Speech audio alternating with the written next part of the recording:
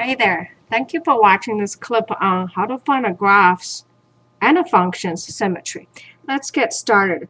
The best way to describe the relationship between a function and a graph, let's start with the graph. Everybody can relate to graph. I have different graphs that could be symmetrical along x-axis. That's just a fancy way to say if you have this graph, if you fold along x-axis, the graph would land on top of each other. Of course, we could always have a graph that's symmetrical along y-axis. Once again, if I fold along y-axis, this part of graph would land on top of the other half. I can also have a graph that if you rotate 180 degrees against the origin, now picture this, grabbing this half, rotate 180, you end up on this half of the graph. Okay, those graphs all have very good symmetries. You know, this one is against x-axis, y-axis, and origin. Okay, however, not all three types of the graph are function. Function have a very distinct requirement. So I'm drawing a big box here for a function. And let's just put a word function here, and this is my graph.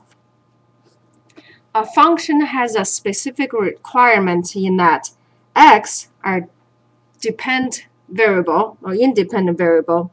When you pick an x, it cannot have two y values. So think of it as a sports team. If this is Joey, Joey cannot play for two sport teams that's opposing each other. However, Joey can play for a team, and Y is the team. Zach can also play for the same team. This one is a function, and so is this one. If there's Joey is playing for one team, Zach is playing for another team, that's okay also for a function. This one, however, not a function because Joey is playing for two opposing teams. Okay, so that's the difference between graph and a function. Function is a very specific type of graph. Of course, there are graphs that no one really bothered to write a function, stock market, for example. Okay. If you can predict what a function is, you'd be a millionaire. Of course, this is too difficult.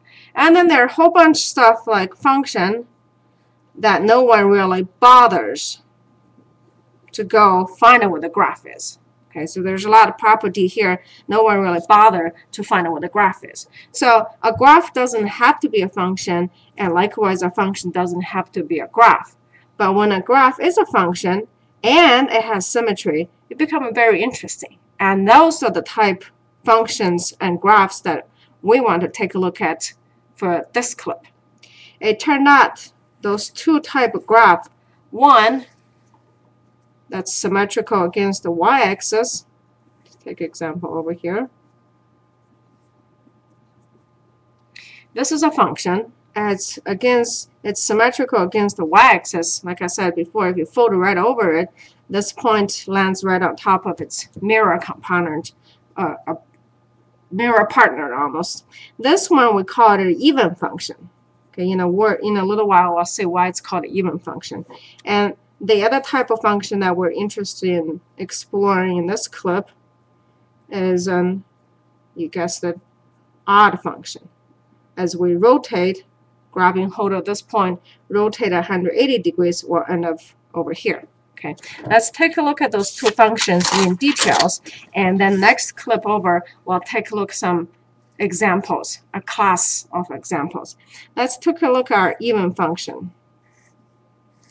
An even function has a whole bunch of definitions, which I really don't think it's necessary to be memorized, because memorizing doesn't really help you to figure things out.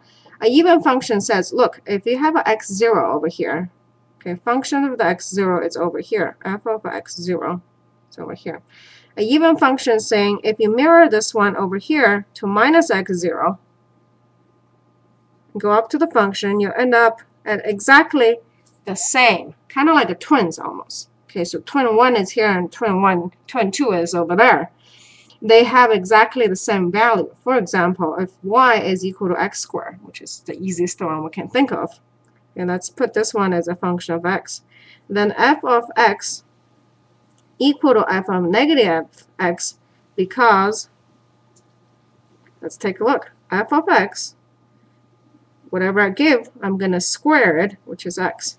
F of minus x, whatever I give again, I'm going to square it, because that's what a function, this particular function does, square everything you gave me, equal to x squared, which happened to equal to f of x. So therefore, we prove that for this particular function, f of negative x equal to f of x. Thus, we call it an even function. It's an even-tempered function. Okay? By contrast, let's take a look at the odd function. And here's my odd function. If I take x0 over here, this is my f of x0. It's a positive. Now the twin, it's over here, minus x0. I'm backing over here. And you know what? It turned out to be a minus f of x0. So not only x is mirrored, the value for y, their corresponding value, is also mirrored. So when both of them are mirrored, we call this function odd function. So let's take a look. Y is equal to cubic root of x. Okay, so for this one, f of x says whatever you give me, I'm going to cube root. So you give me x, I'll cube root it. If you give me f of minus x, whatever you give me, I'm going to cube root it. And that becomes that. And then this one is equal to minus cube root of x. Cube root is equal to f of x. So therefore, f of minus x here we proved is equal to minus of fx. Okay, we call this function odd. All right, hope this helped you. Hi, this is Dr. Pan, host of Tucson Math Doc channel on YouTube. As always, I love to hear about your math questions. Till next time, have a confident day.